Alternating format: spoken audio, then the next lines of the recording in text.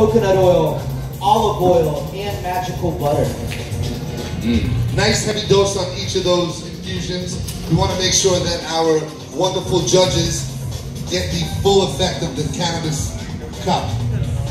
And now Chef Joey and I, the other day, while we were shopping for these ingredients, we didn't want to throw some crazy curveballs today. We really wanted to provide them with ingredients that we know that they could give these judges an amazing experience. So there's really no excuse to have nothing but the best sent out to these guys with these ingredients today. And I hope these judges brought their appetite today. It looks like they're getting inspired.